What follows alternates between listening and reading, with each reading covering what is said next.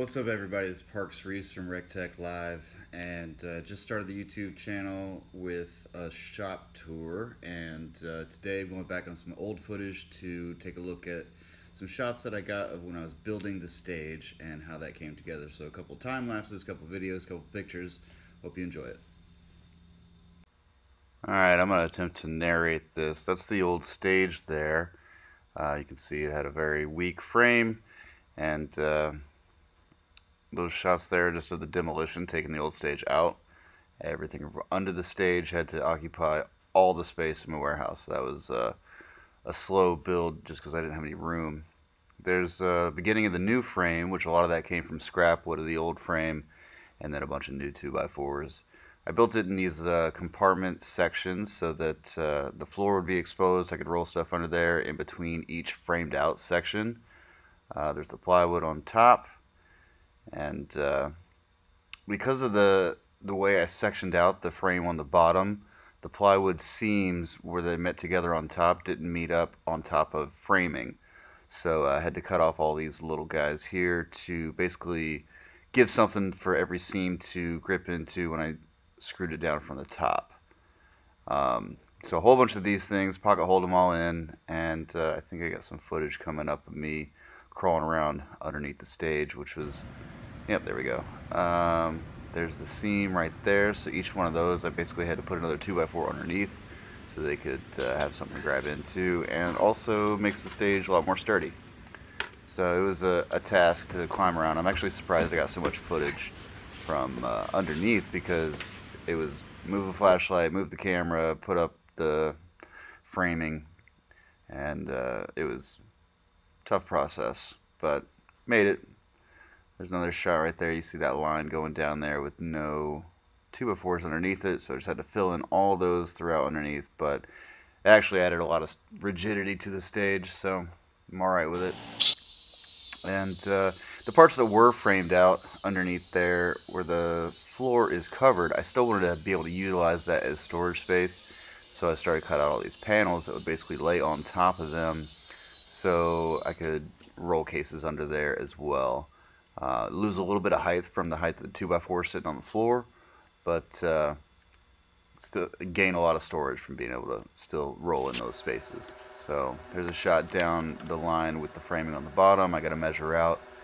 I measured out, I believe, every box, but maybe sometimes I would just do the front and the back row a little different, the way that the uprights were laying down, and all the rest were kind of the same. So whole bunch of those panels, just cut out the little corners so that they could sit in around the 2x4s.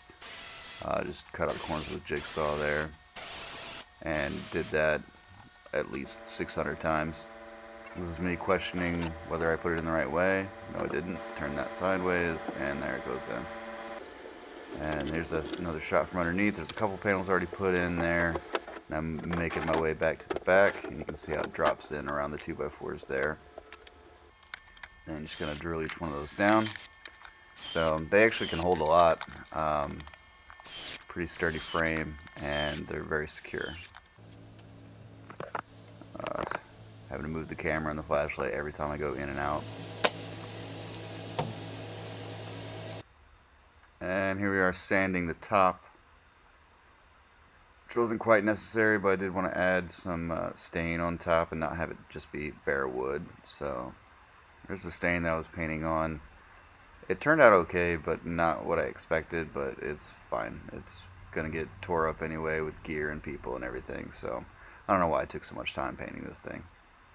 It was not necessary. I should have just rolled over it with some latex paint and a paint roller.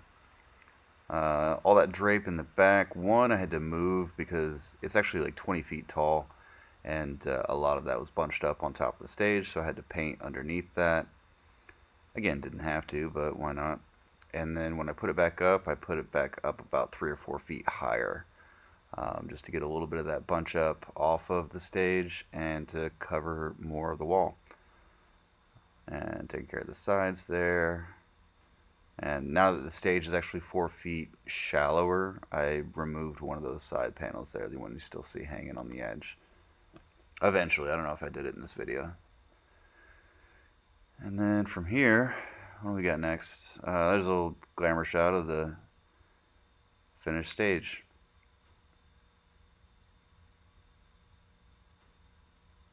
Well, that'll about do it. I know I missed a bunch of stuff on that build as far as the video goes, but hopefully you got a good idea of what I was trying to accomplish with the storage underneath. And now I'm super happy it's solid as a rock, and I've had a lot of bands in here since that build that have done rehearsals and even put on a few concerts in here, and looking forward to doing more of that. So keep watching, tune in, and check out more.